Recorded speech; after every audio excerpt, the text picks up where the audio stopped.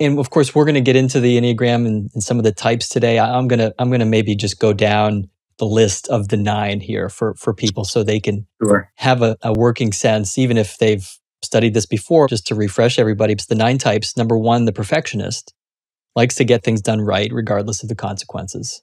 And of course, I'll let you expound on some of these.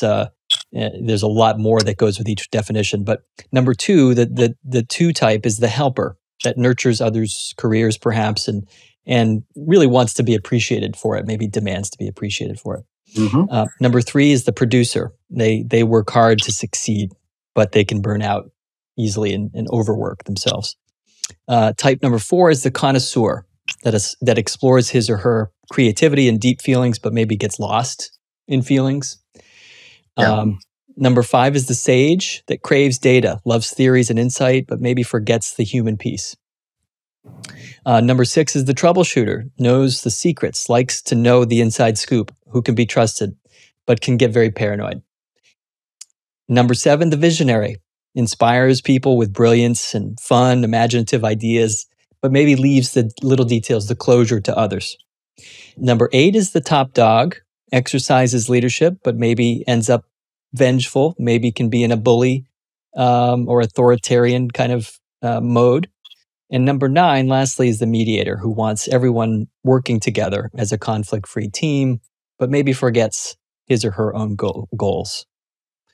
That's good. And you remind me that the Enneagram can be taken at many levels. There's an easy, superficial level where you can be watching a movie and type the people in it at the level that you're explaining the types. But of course, people need to know these stories are deep and complex and compelling and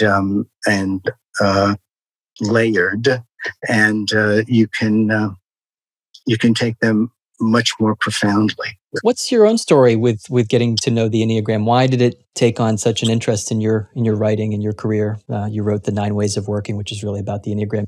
I learned the Enneagram when I was in college.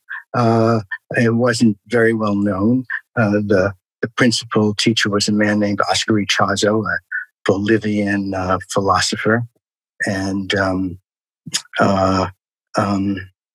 I wasn't that taken with it. It seemed kind of scientific and dry, and I too don't want to put people in boxes. I want to make a connection to the person, to the heart and soul. That's the magic in each of us.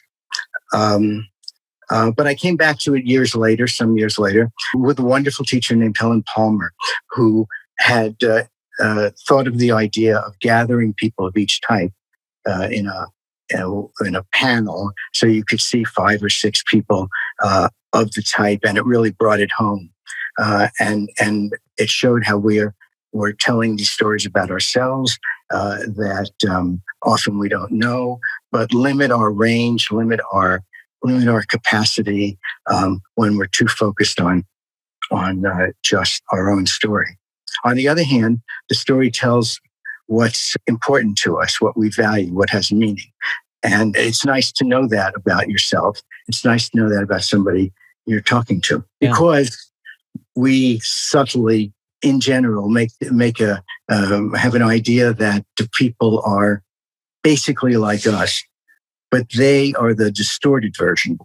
And so it turns out that people really are focused on different things. And it's nice for yourself and for the other to know that you can adjust your focus of attention.